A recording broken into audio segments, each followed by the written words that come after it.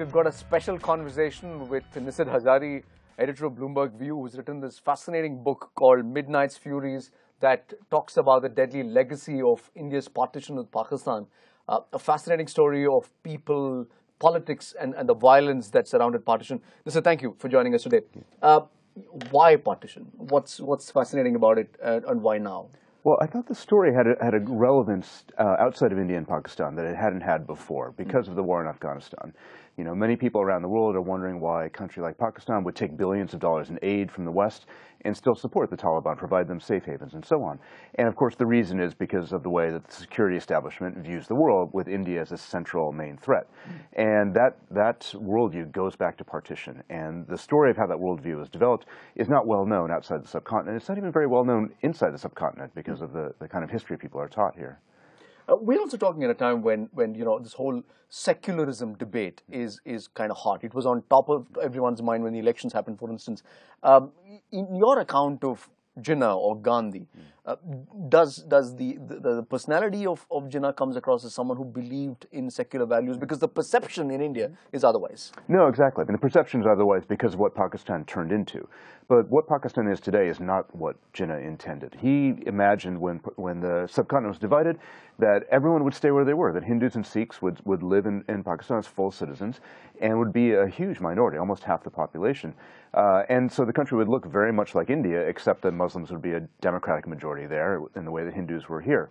That's what he had always believed in, that's what he always wanted. It's not what turned out to happen.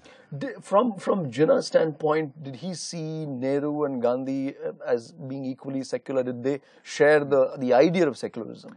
Well, you know, it's interesting. I think he believed Nehru was, because Nehru and Jinnah actually had more in common with each other than either of them did with Gandhi.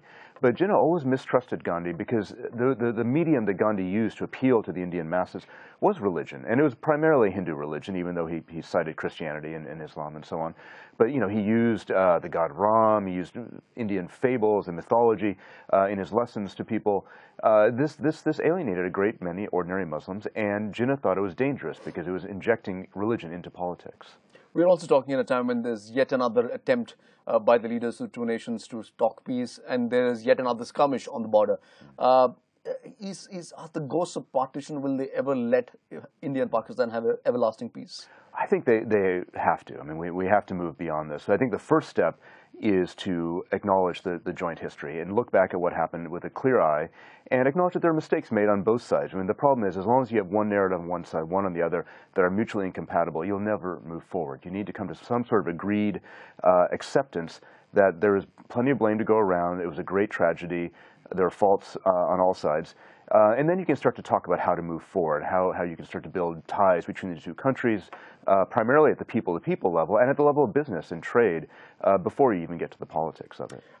As someone who now lives in Singapore and who looks at the region with a slight from a vantage point, does the business and economic rationale of cooperation and looking at us, the region as one trade bloc, does it make even more economic sense now than it ever did before? Yes, exactly. I mean, this is one of the least integrated regions of the world.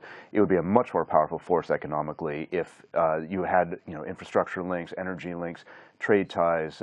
You know, trade would benefit Pakistan far more than India. It would, you know, it could increase 10 times from what it is right now. And India itself, which is looking for a higher platform for itself, more of a voice globally, will never be able to achieve that if it's constantly fighting little skirmishes on its border with Pakistan. Nisid, good talking to you as always. Many thanks indeed for joining us, and good luck with the book. Thank you very much. If you have been, thank you so much for watching.